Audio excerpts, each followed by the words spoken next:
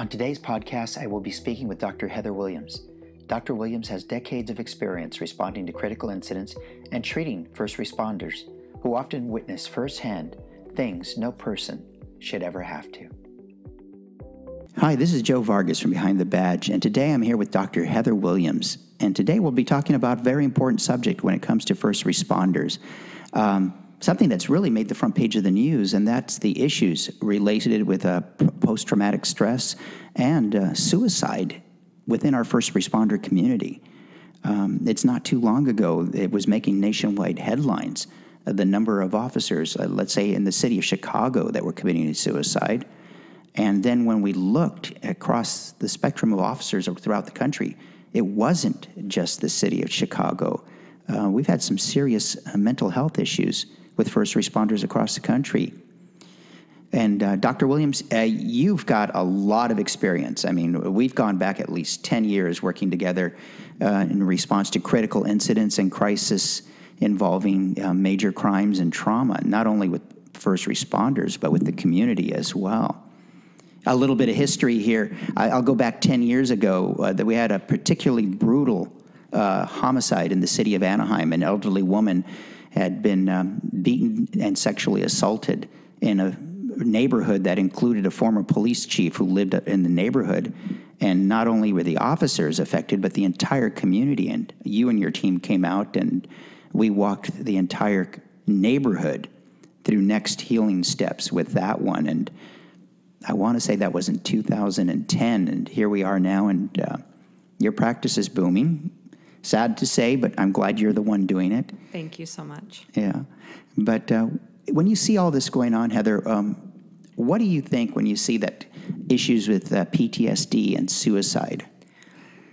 I definitely see how the culture has shifted over the last 5 years, especially coming from a peer support standpoint as the regional peer support coordinator at the Sheriff's Department, and looking at that culture shift with the stigma of asking for help. In fact, I just spoke to somebody today about that very subject, that there's this perception if I ask for help, I must be weak. And the stigma of asking for help, we've had to change that, and I have seen it change quite a bit where more and more people are asking for help. But it's when things get really bad, when the anxiety level is through the roof and they're not functioning at home, or they're not sleeping, or they're drinking too much. And a lot of that is they have to reach a certain threshold before they'll ask for help. Mm-hmm. And my goal is to try and help people feel strong in asking for help, seeing that asking for help is strength rather than weakness. Because if you can do it on the front end where, I'm starting not to sleep well, I feel anxious at work, I had one panic attack, there's something going on, I should probably talk about it. That would be more ideal, with the idea of trying to prevent the psychological injuries that cause post-traumatic stress. And I refer to it as an injury instead of a disorder, for the sake of what we can now prove scientifically. And a lot of the psychological material that I share comes from a scientific standpoint, because if you look at a brain scan with someone who has a post-traumatic stress injury, it actually shows up as hotspots, as a injury. And I'm trying to help people understand, like, if you were on duty and you were in a foot pursuit and broke your foot, you'd be taken out of work, you'd go to the doctor, you'd rehab it through, probably physical therapy. You'd go back to work light duty and then full duty once you're cleared. Why can't we look at a brain injury or a psychological injury in that same fashion? And by doing so, even though you can't see it, we can still heal it and get you back to work. But because I feel like we're constantly trying to play catch up. So someone with 20, 30 years on who has a psychological injury for 20 to 30 years has developed this injury, and now they're asking for help. And there's a lot of stigma and guilt and embarrassment in that. And so my idea is, let's try to prevent it from happening, best case scenario. And then worst case scenario, let's take you out of work for a little bit of time. Let's work on getting you healed. And there's a number of options for healing psychological injuries these days, which is pretty amazing. and then let's get you back to work light duty and then full duty. Let's try the same path that you would for a physical injury. What is it the general public doesn't realize about what officers and other first responders are experiencing? I mean, I think oftentimes for the people that are out doing the job, they don't even realize they're getting hurt. That's a really good point, and I think it goes back to the human element in all of this, and this is what I teach at the Basic Academy. This is what I teach in my classes all over the state, is the idea that it's okay to not be okay, because before that gun and badge go on, or firefighters, dispatchers, we can't forget our professional staff too, that you are a human being first, and that trauma is something that happens to you. In fact, what I say is that trauma is something that happens to you. It is not something that you create. In fact, that is called drama. And there's a huge difference. And so by giving people permission to be human and say, hey, you can try your hardest to not let something bother you that you've seen, but you cannot unsee what you've seen. And some of the things they see are pretty dreadful that the average person will never see in their entire lifetime. Nor would we want them to. I mean, absolutely. I go back, and you go to traffic accidents, and it's not just people that have been killed, but severely injured. You go to family fights where there's intense emotional drama going on, and alcohol is involved, and people are screaming and yelling, and you're the peacekeeper having to deal with this. And then you go back to your own family that night. Right. And then there's the other things. You're dealing with some of the human element that most people will never, ever deal with. The sociopaths, people, career criminals, child abusers. You're dealing with these day in and day out. And then simple things. I mean, somebody asked me the other day, how many dead bodies have you seen? I couldn't answer because I haven't the slightest idea. I know there were lots, and it wasn't just murder victims. It was suicides. It was people who died of natural causes, but you're intimately involved with the emotions of the family members as they're experiencing them. And I suppose this all takes a tremendous toll over time. That's a really important point. I have a lot of first responders who come see me in private practice. In fact, my entire private practice is based on public safety and their families. And they will say things to me like, well, it's not the dead bodies that bother me. And I'm saying, I know. It's the reactions of the living that get to us the most. In my previous life, being a program director for CSP victim assistance programs and a crisis responder, that's what I got called to manage the emotional trauma that the family members, the next of kin, the victims were experiencing, so that law enforcement could focus on the investigation and policy and procedure and doing what you guys do. And dealing with someone who is in absolute crisis, wailing in distress, possibly becoming violent as a result of the crisis reactions, and trying to navigate officer safety and investigations and everything that you guys do, those living reactions are the hardest to get out of the head. And I tell people, listening to a human being wail in distress is almost soul penetrating. Like, I could feel it in my bones when I was on scene listening to a woman wail in distress. And it can create a lot of helplessness for the first responder who's there to help. You can't make their pain stop. And so, yes, first responders take that home with them. They take that with them, on their uniform and in their ears. And you can't unhear what you've heard, just like you can't unsee what you've seen. The brain still has to process that. And I think that over the course of the generations and the time that I've been in this business, that I've seen more and more people start to talk about, yeah, that was bad, or that rocked me, or I know I can't ever unsee it, but being able to process it and talk about it openly and honestly with someone you can trust, to me, is huge. And oftentimes I see first responders taking negative ways of dealing with some of the stress that they're under. Absolutely. And that includes drinking, and other behaviors that are self-destructive, really. And in the old days, and my father was a cop in the 60s, it was pretty much, suck it up, son, come down to the bar, have a drink.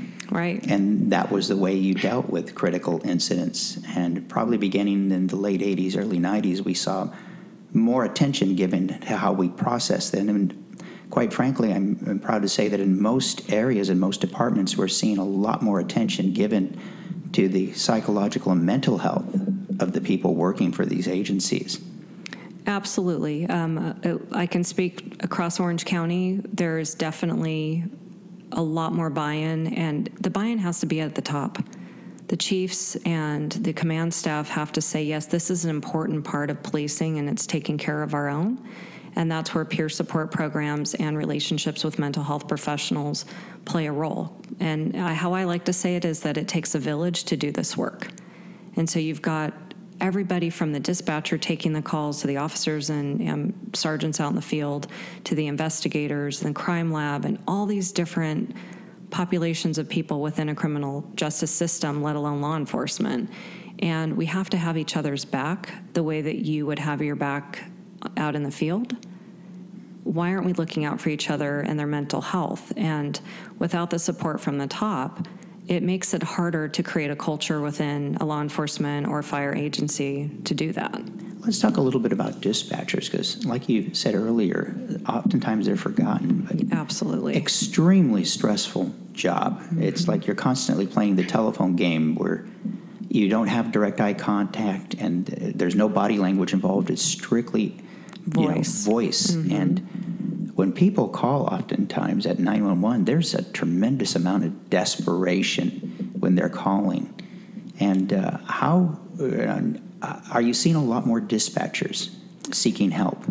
I would say over the course of the last 10 years, I have seen dispatchers start to feel that they're being thought of now.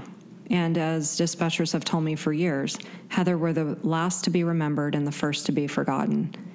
In fact, they are the lifeline to the person making that call and the officers out in the field going to that call. And they play such a very important role. And I don't know that they've been given that level of respect and attention over many, many years. But yes, they are absolutely struggling with very similar issues and feelings of helplessness and not having all the parts, right? They take the call, they triage it, officers get on scene, and now they're off to take the next call. So they don't get closure. And one of the things that actually La Habra Police did after their last officer-involved shooting was they took the dispatchers out to the scene to show them where everything happened, to be able to put a visual and create some closure on what exactly they were hearing in the background, because it went on for quite a long time. And that helped them tremendously. And so I use that as a teaching tool when I'm out teaching law enforcement agencies, like, hey, if you can, take your dispatchers out. Let them see where this took place, because all they're hearing, they're creating visuals in their own head. There's this whole perception that, and we've talked a little bit about this, about seeking help is a sign of weakness. And in an industry that's very much dominated by type A personalities who focus a lot on being strong, to seek help might be seen as, oh my gosh, this guy can't cut it, or this gal can't cut it for this job. But in reality, this is true for all human beings, isn't it? Absolutely. I think that's where the human element is that you, no matter what shirt you put on, uniform, gun, badge, you're still a human being walking out into the field. And to not give people permission to do that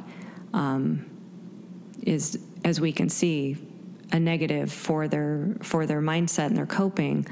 But I also think what's really important is that we create a culture, and sometimes I when I teach, I say, yeah, you may have to suck it up.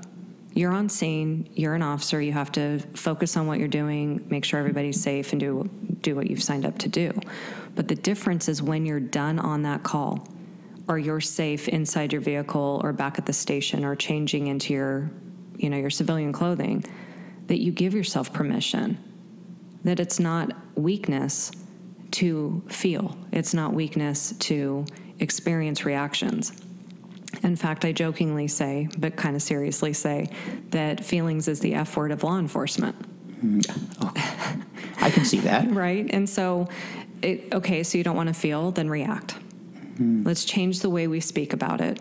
You don't want to go to talk to a mental health professional to talk about your feelings, then let's go and process and debrief your reactions at the scene or at the situation.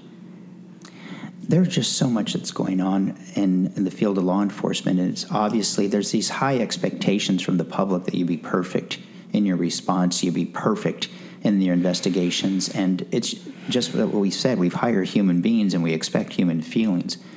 How much do you feel the negative sentiment towards law enforcement has actually increased the level of stress within the profession?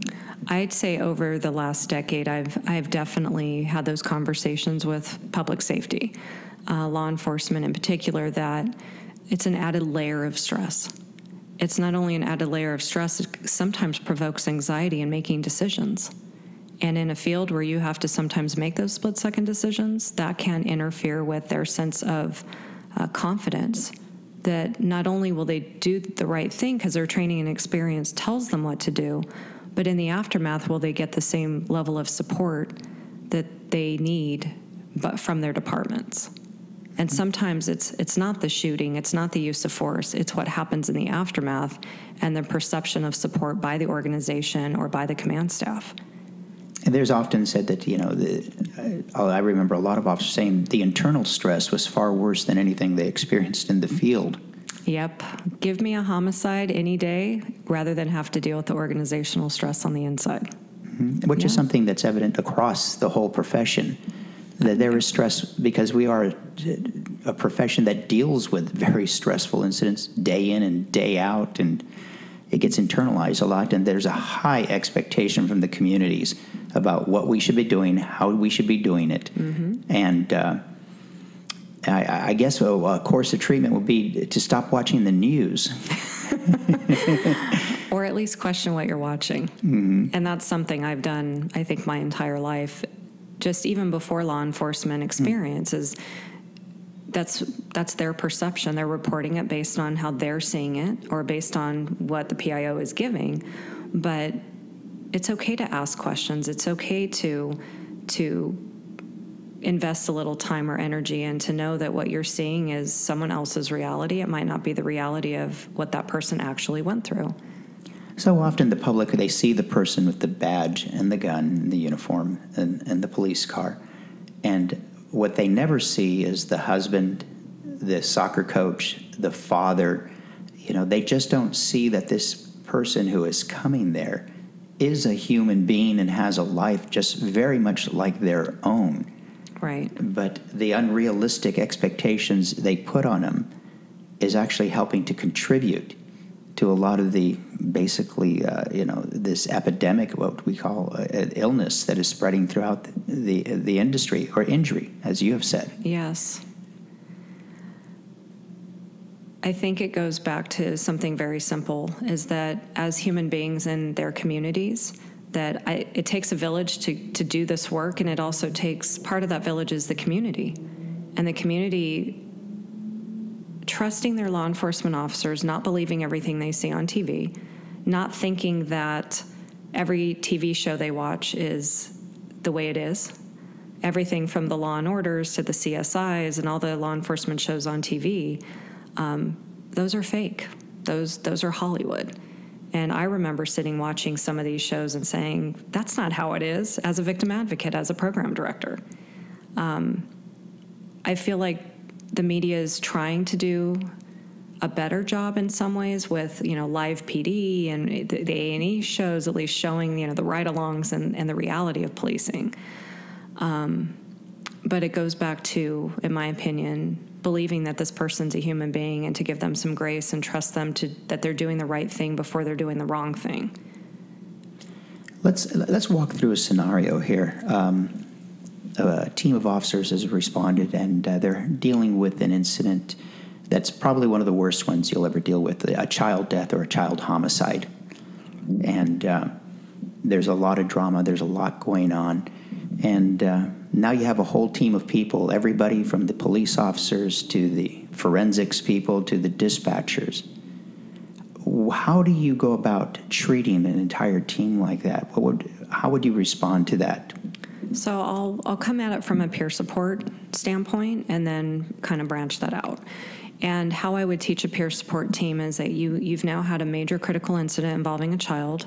There's no second guessing or questioning whether that's going to be impactful. Anytime a child is killed, it's very traumatic and upsetting for everybody involved. And so what I would ask is for people on the peer support team to reach out to their dispatchers, their officers who are involved, their CSI, sergeants, whoever's on scene, whoever's taking the calls and processing this incident, to be reached out to. Hey, we just heard about the homicide, wanted to check in on you. Do you have a few minutes to talk? Of course, not in the middle of while they're actually responding to it, but maybe shortly after. And kind of getting a temperature, for lack of a better term, of how are people reacting to this. And then after a couple days, 2-3 days at least is my opinion, because it takes about 72 hours to process something stressful and critical like that. Then within a week, to bring them all back together into a room and facilitate a critical incident debriefing. And that way you get everybody in there. And the way that I facilitate these and believe have been helpful based on feedback is to ask everybody what their role was, because by asking them what their role was, they're able to put the pieces of the puzzle back together. And I always start with dispatch. They're the ones typically who get the call first. Mm-hmm. What did the reporting parties say? What did that sound like or look like? And what comes out of what was your role are a lot of details that are missing for everybody else involved. It helps to put those pieces back together. And then it also gives them an avenue to start talking about the thoughts and reactions that they had to the event, unprovoked, without asking, and how did that make you feel? Because I won't ask that. And once that's done and we then start talking about the second question, which is what stands out for you, that's an opportunity for people to start processing what it is that might still be stuck in the brain. That scene, that screaming, that whatever it was. And it helps provoke some healing and closure. And the reason I bring up my two-step model is because I actually wrote my dissertation on critical incident debriefing and building resiliency in law enforcement, and did research on my two-step model. And the irony is that I went to a law enforcement agency in Orange County. I was called to do a debrief many, many years ago. I think it was in 2010. And they said, Heather, you have an hour. That's all we can give you is an hour. And the two models I had been taught in said it's going to take anywhere from 2 to 3 hours. And I'm like, okay, I better figure this out really quick. And so those two questions were the questions I utilized. And in that hour, I was able to facilitate it. And so I used that as kind of a foundation for the last 10 years and did my research on it. And it came back with some really good outcomes. And once those debriefs are done, with peer support in the room, this is where we bring the village back. We have a chaplain, we have, the department has a trauma dog, and the facilitator. And with peer support, we can identify where maybe some people a week later are still struggling quite a bit. And because acute stress reactions can last anywhere from 3 to about 30 days, I usually make that the benchmark. Like, hey, give it a few more weeks, see how you're doing, and I give them a handout on the normal stress reactions. So they actually can have something physically to look at and looking at the symptoms that they may be experiencing. I do that to normalize things and to validate what they're going through as normal so they don't think that they're crazy. And I've had a lot of people say that to me. Heather, I thought I was going crazy. You can't go crazy if you're having normal reactions. So again, reducing stigma, getting people to start talking. And within that time frame, if peer supporters or chaplain or somebody in the department is like, you know what, he's still struggling, then the next step after the debrief is to get them into the one-on-one counseling with a mental health professional, because they may need a little more processing. And the idea behind talking and debriefing about the incident and to experience that vulnerability in a safe place is to help process that and heal from it, to reduce the likelihood of a post-traumatic stress injury later on. It doesn't mean you're going to forget it. Like, there's a bunch of incidents you've been on in your career where you're never going to forget what happened, but you're able to process it and not have that emotional tie that's so overwhelming and devastating that every time someone talks about it, they start crying. Yeah, I think for myself and for many others, what we try not to do is park there.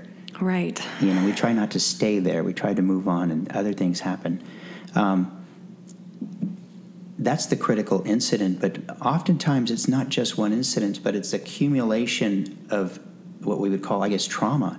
Absolutely. Just bits and pieces, time after time after time after time, and they just sort of pile on with each other. But what are some of the steps that you recommend when you're speaking to first responders about how do you remain healthy?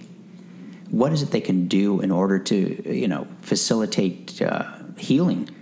Even from the little stuff. I mean, I can remember going to family fight calls where I just walk out just emotionally drained from trying to keep the peace. Oh, absolutely. I do want to make one mention here that what you just referred to as the accumulation of trauma, there's actually a term now called police complex spiral trauma. Okay. Right? I'll try to remember that. Police complex spiral trauma. And I found that doing research for my dissertation. I've actually connected with this psychologist who formulated that idea. And he's spot on. It's the accumulation of trauma over time, tension, and frequency of exposure to traumas. Small traumas, big traumas, far apart, close together. It could be one big one, like a mass casualty incident that sends people over the edge. And so I feel like the first part of recognizing the trauma that hits us is really an acknowledgement. It's to say, I feel you, I see you, I hear you, I'm experiencing you, because what I've learned from working in this business for as long as I have is that the more you push or shove or avoid trauma, the harder it pushes and shoves back. And it wants to be dealt with. And so if we could just give ourselves permission to say, that sucked, I hope I never have to see that again, knowing full well you probably will, but that you can actually vocalize it and that you can talk about it. And then say, okay, I acknowledge that that kicked my butt. I need to do something about it that is proactive so that it doesn't get stuck in there. I'm going to reach out to someone on peer support. I'm going to reach out to a mental health professional, a religious spiritual leader, whatever makes them feel good and happy about that. But also then start engaging in some self-care, like I'm going to go for a run. I'm going to go to the gym. I make jokes about, I don't care what you do, as long as it's going to be good for your body. A dance class, a yoga. A lot of people are turning to yoga and stretching to help with self-care and the mind-body connection and healing. Hobbies, interests, time in nature, going camping, fishing, hiking. People have so many different things that they do. And what I have found in this business, because of burnout and because of the sheer number of hours and the overtime, that people will say things like, I used to golf, I used to swim, I used to work out. And it's like, all right, time out. Because the only control that you have over anything right now is over you and your choices, your reactions, your behavior. What can you do to feel better about just your existence right now? And it's not just the individual themselves, in fact, impacted, but it's also their coworkers, their family members, their spouses, their children. Absolutely, that huge ripple. That are going to be bearing the brunt of this as well. I mean, I don't know if the statistics still are up there for divorce within the profession of policing. It's still higher than it is for the general population. I've heard as high anecdotally as 75% for the first marriage. And in the general population, it goes to 85%, which would be equivalent to what law enforcement professionals deal with too. Mm. And, just the strain, it becomes difficult for intimacy, I think, a lot of times for people who are first responders, because you're so good at compartmentalizing your emotions after a while, or you're a rock, you're stoic, and they just build up over time. Absolutely. I have quite a few couples, law enforcement couples, fire couples that are coming to me, and they have unique stressors because of the work, because of the shift work, the hours, the days, the holidays, just cultural elements of officer safety and hypervigilance, where they'll go on vacation, where they sit in a restaurant. Like, there's so many different factors that play into this, and I'm not speaking from this doesn't come out of a book somewhere. I'm living this life too. I'm in a law enforcement relationship. And we have had to learn to navigate life on a different plane because it's just different. But without communication, without learning how to communicate, which when I teach, I talk about how, nobody's really taken a class on how to be in a healthy relationship. They don't exist in our curriculum, at least here in California. And we go based on what we've learned growing up, whether it's from the media or it's from the movies or it's from our own homes. And so we've learned some bad habits. We've learned some amazing habits.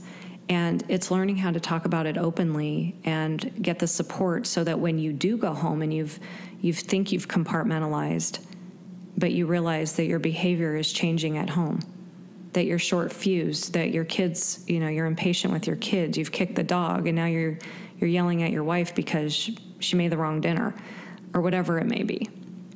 Those to me are the symptoms of either burnout or trauma. It's like you have to kind of dig a little, like, where is this coming from? Just because the dishes aren't done doesn't mean that this relationship's over. Let's go on to a little bit, I think we tend to avoid it a lot, but it's really the dark side and something we're only beginning to dwell with in officer suicides. What are some of the numbers we're looking at? Because up until just recently, nobody really tracked the number of first responders, police officers, firefighters that were taking their own lives. Right. I'm not sure if bluehelp.org has been doing this for many, many years. I know they have for the last, I want to say 3 or 4 years. And going from a number of 228 last year to this year already, we're at 36 law enforcement suicides. And bluehelp.org is saying that out of those 36, 6 were retired law enforcement. I still don't believe that's a completely accurate number. And the reason I say that is there's still many departments not reporting it. And I also had a conversation with some federal law enforcement who said that they had 2 in 1 month and they don't document it. So this doesn't include the federal law enforcement officers that are also dying by suicide. And I almost feel like it's gone, we know what the number is now, and it's getting more attention because of the media attention attached to it as well. We really don't know how sick we are then. We don't. Yeah. And, in my own career, I can think of at least 3 officers that took their own lives. And that was just with one department. Wow. And you look back at the police departments, and there's over 1 million police officers in the United States today. We all strive to have healthy organizations within police departments. We look at what's going on and we try to pour in, and it does take resources to get this done. Absolutely. But you mentioned earlier, it takes intentionality, a desire to want to go out. And you work a lot with individual officers for peer support, fellow officers who take it upon themselves as a collateral duty, often with no extra pay, to help each other out. Yes, absolutely. Mm-hmm. How does the peer support network work within an agency? Well, peer supporters within an agency, is just what you said. Their heart's in the right place. They have been through their own trials and tribulations, their own adversities and traumas, many of them, and they want to pay it forward. And being on peer support is an opportunity to pay forward and to grow from their traumatic experience. It's called post-traumatic growth. And having sat in on most department interviews and selection procedures, that's what I hear a lot of, is I went through this within the organization, or I lost a child, a stillbirth, or you think about all the things that people deal with. They now have an opportunity to take their healing to another level and help others. And so that's been one of the most amazing opportunities I've had, is being able to help establish these peer support programs and see people grow from their own adversities. What would you tell the members of the public about what they should know about police officers today? Because we try to direct a lot of what we do here behind the badge, not just to those within the profession, but the general public. The first word that popped into my mind when you asked me that question was respect. And it goes back to having mutual respect for human beings. regardless of your experience maybe in the past, if you maybe have had bad experiences with police officers, is respect their authority, respect their position, and give them some grace and understand that they're coming from a place of officer safety. They want to go home to their families every night. And sometimes they come off a little gruff because of it. But when you're respectful, they're going to meet you there because they truly want to help their communities. Otherwise, they wouldn't be there to begin with, on one hand or the other. When the 911 call comes in, everybody goes. Yep. No questions asked. They will be there. And they don't know who they're going to or what they've been through, the same as you don't know, being a community member, what they have been through. And many law enforcement have been through a lot, even within a childhood, bad childhood experiences that made them want to protect their communities, to pay that forward too. And so maybe don't make assumptions, give them some grace, and be respectful. I think it all comes down to just get to know them. Yeah, they're human beings. Well, not only they're human beings, I mean, in my experience, they're extraordinary human beings. Oh, without a doubt. You know, not only because they do their job, but even in their private lives, they're doing amazing things. They're coaches, like I've said before, they're scout leaders, they're leaders in their communities, at their churches, their schools. And everybody wants the cop to live next door to them. That's very true. Well, Heather, thank you very much for your time and effort. It's been a pleasure speaking with you, and we look forward to speaking to you again sometime in the future. Thank you so much for this opportunity, and it's truly my honor to serve and protect those who serve and protect us. Thank you, Heather.